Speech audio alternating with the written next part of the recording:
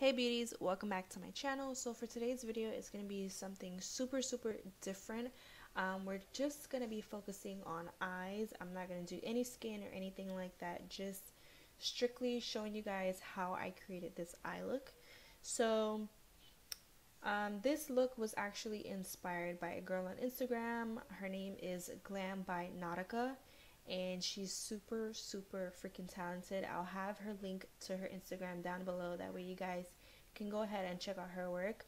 But yeah, I was inspired by this look that she did, and I had to kind of do my spin on it or whatever. So first thing we are starting with is brows, and I'm using the MAC spiked brow pencil, and I'm pretty much just outlining the brows first, just getting my general shape, and then I go in with filling it in using the same brow pencil. And then I'll go ahead and take my plouise base in shade 2. That's the base shade that I always use, and I go in and start to carve out the brow, clean it up at the bottom and whatnot. I don't ever clean up the top of my brows ever, so I just clean up the bottom, and then I go ahead and apply the base onto the rest of the eye area. So you guys will see that coming up soon.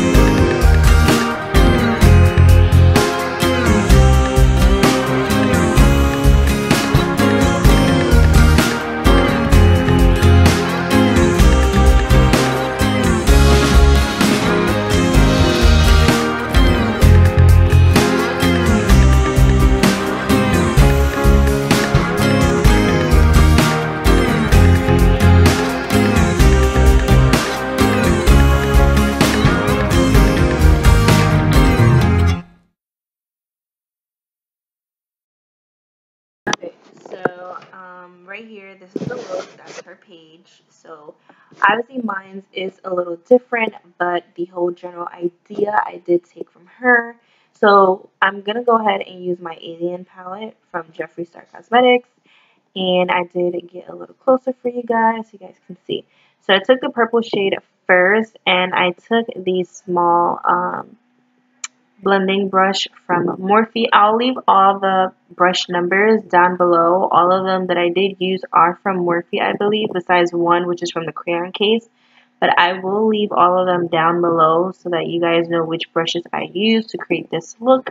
So I go in first with patting that purple shade into the inner part of the eye, and then I'll start to blend as I go, just so that the edges can be slightly blurred before I go in with the second shade. And I do end up switching brushes. I go in with my crayon case brush, as you guys see there, because it was smaller and got a lot better in the inner corner, in the inner corner of the eye. So if you guys don't have these brushes that I'm using, just use what's best for you. I found that smaller blending brushes worked better for me.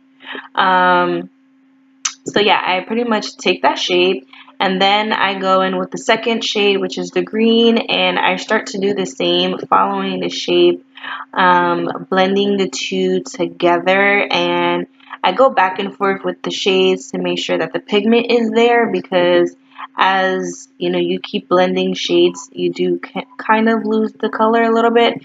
So I do go back and forth with the shades, making sure pigmentation is exactly how I want it to be.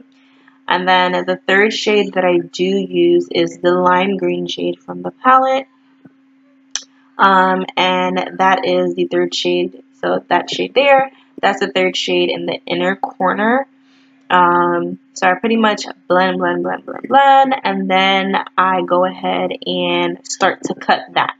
So you guys are going to see shortly that I'm going to, you know, take the same base shade from plouise, and I will start to cut my crease.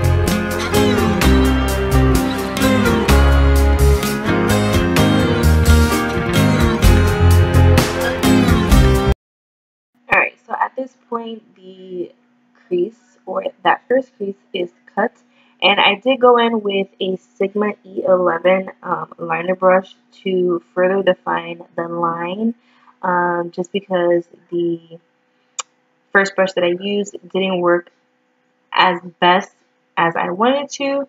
But now I'm pretty much going in with the second little wave, I will call it, and I'm doing the colors in reverse. So instead of the purple first, we're going to go in with that lime green shade first, and we'll go in with the green, and then we'll go in with the purple. And I'm pretty much pressing the shadows into the shape that I want it to be.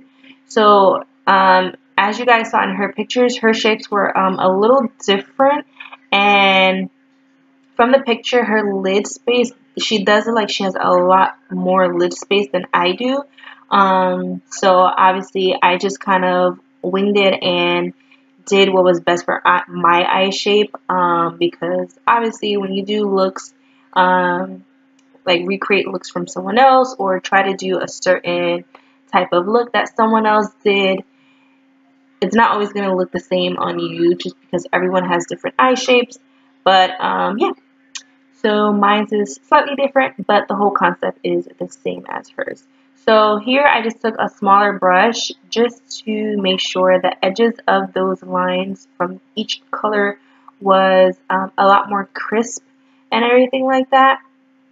And then I just go back in with the shade that the brush that I was using before. And again, it's pretty much, you know, blending the shades together. And I did a lot of tapping motions rather than like blending in circular motions, because you want each section to be nice and detailed and crisp.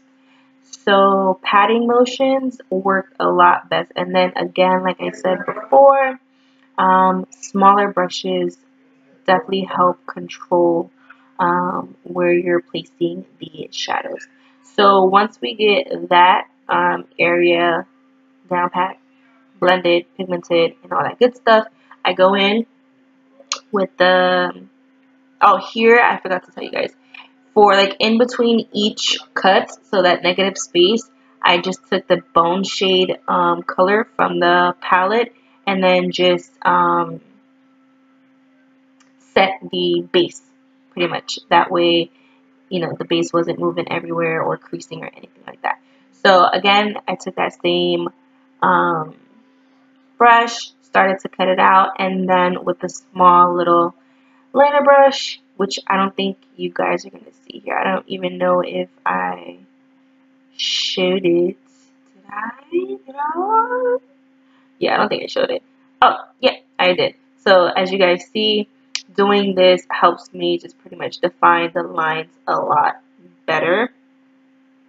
So once I do that, I'm going to go ahead and flip the colors. So instead of starting with that light green, I go in with the purple and then the green and then the lime green. And that's pretty much how I did the whole eye look, just back and forth. It did take me, I would say, at least an hour to do this look because this is my first time doing a look like this. So I wanted to take my time and get all the details as perfect as I could. And then for the lower lash line, you guys are going to see at the picture at the end. For the lower lash line, I actually just took a Marc Jacobs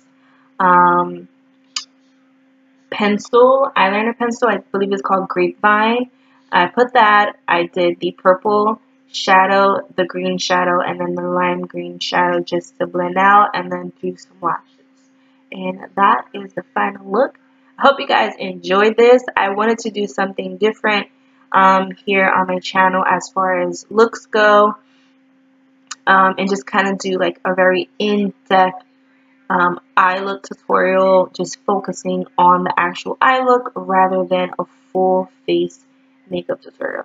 So yeah, that is it. I'll see you guys in my next video. I hope you guys enjoy this. Make sure you guys subscribe, like, comment, and follow me on all of my other social media platforms, and I'll see y'all in the next one.